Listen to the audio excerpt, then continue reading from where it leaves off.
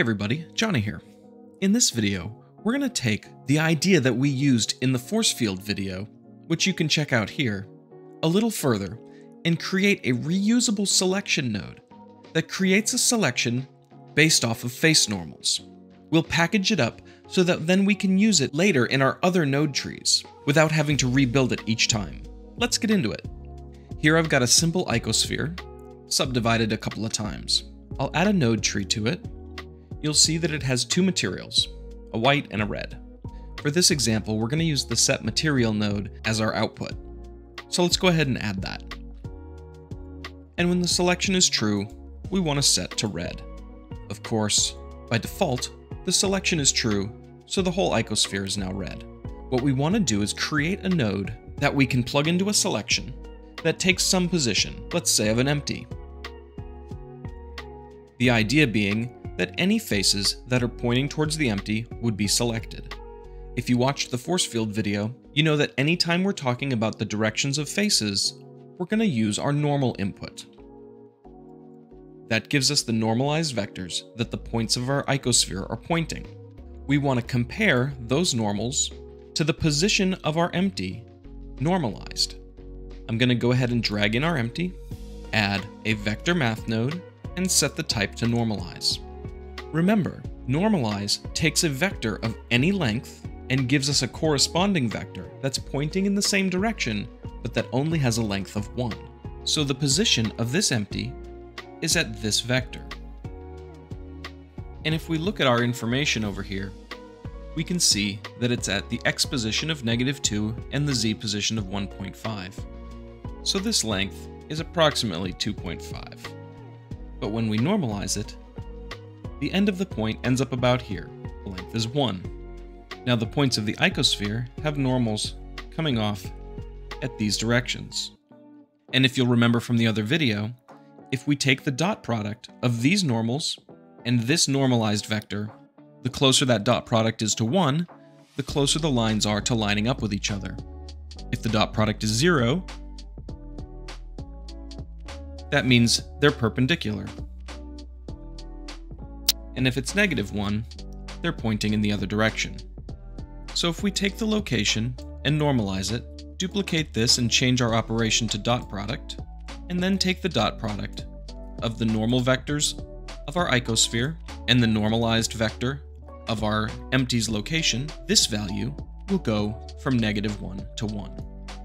For our selection, we want to have a true or false value, so we need to change this float value to a true or false.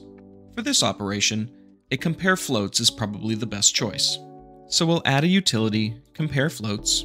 We want the selection to be true whenever the dot product is greater than some value. We'll connect the dot product here and the result here. Immediately we can see that all the way down to where the dot product was 0 has now been selected, because we're comparing the dot product to 0. If I make this larger, you'll see that we're only selecting where the dot product is greater than 0.7, or if we go in the other direction, where the dot product is greater than -0.6. Let's encapsulate these things into a reusable node. We don't want the set material in our node because we want our selection to be able to be used for anything. So we're going to move these over just a little. We want the greater than, the dot product, the normal, and the normalize. We don't want the object info because we want to be able to plug that in later, outside of our node group. So with those 4 nodes selected, I'll hit Ctrl-G to group them.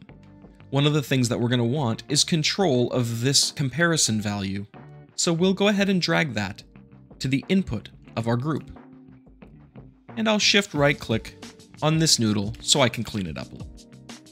There, now if I hit tab, I'll go back to my main node group. I'm going to click on this name and call this normal compare. In addition, I'm going to go ahead and click the shield. The shield, as you can see by this tooltip, is for fake user. That means that even if you're not using this node currently in this file, Blender will keep it, because Blender likes to throw out things that aren't being used. So now from this node, I have my input vector, and I have the comparison value. As we can see, this is working just fine. But we do run into a problem. I can move the empty around without any situations, But if I move the icosphere, you'll see that it's still acting like it's sitting at the origin. The reason for that is we're using the original position of the empty, which means the vector for the empty is this. So we're always relating the empty's position to the origin, and that was fine when the icosphere was also at the origin. But now that it's not, we need a different position vector for our empty. The one we actually need is this. Luckily for us, there's a setting that can change this for us. It's this original versus relative button. When you have an object info and you've set it to original, you can think of that as the world position for that object. It's the location vector of that object compared to the world origin. However, if I switch to relative mode, the location vector of this object, it's now based off the original object for our geometry node tree, which in this case was the icosphere. So now that the position of the empty is based off of the icosphere, when we move either, it's still going to work correctly. So all that's left now is to clean up our node so that we can reuse it in the future.